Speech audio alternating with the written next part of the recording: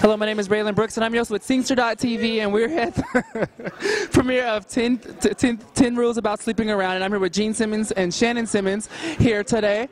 So tell us what brings you guys out tonight. We know a guy named Leslie.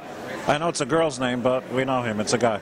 Our producer, the producer of the movie was the producer of our reality show, so we have that connection. How's the reality show going for you guys?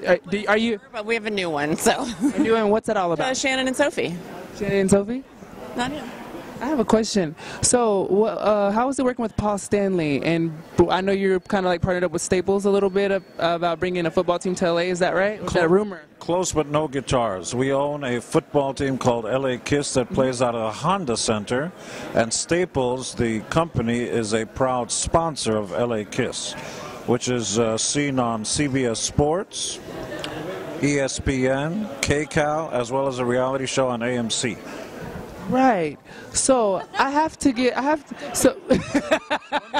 right. When did you break the band up? It's good. You know, I get him every day. It's only because of the glasses. Only because of the glasses. Otherwise, you don't look at all like Tony. Glasses. Or it's the skin.